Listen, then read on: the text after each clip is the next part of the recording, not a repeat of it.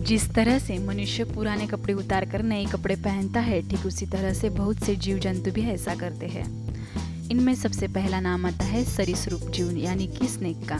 सांप को कैंचुअल यानी कि उसकी पुरानी स्किन उतारते हुए तो आपने सभी ने देखा होगा। सांप की कैंचुअल जंगलों में आसानी से देखने को मिल जाती है, लेकिन क्या आप कभी जानते हैं इसके पीछे की वजह जानने की कोशिश की है आपने? आखिर क्यों सांप अपनी कैंचुअल उतारता है? क्यों उसे जरूरत पड़ती है कि नई खाल की? आज हम आपको बताएंगे कि आखिर सांप के इस कैंचुअल उतारने के पीछे का सबसे बड़ा कारण। यह पारदर्शी सा दिखने वाला बहुत लंबा कैंचुअल है जो एक निश्चित समय और दौर में सांप स्वयं छोड़ देता है।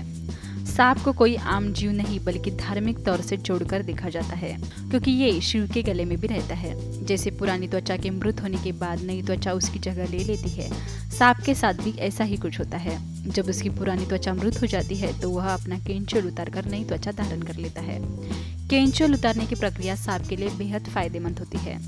ऐसा माना जाता है कि अपना कैंचुअल उतारकर सांप अपनी उम्र बढ़ाता है।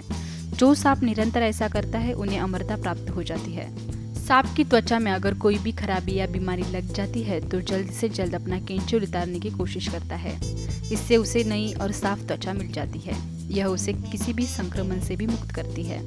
सामान्य रूप से एक धामन सांप अपने जीवन में 3 से 4 बार कैंचुअल उतारता है, लेकिन सांप अपने पूरे जीवन में कितनी बार कैंचुअल उतारेगा यह बात उसकी उम्र, स्वास्थ्य, उसके आसपास के रहने की जगह पर निर्भर करती है।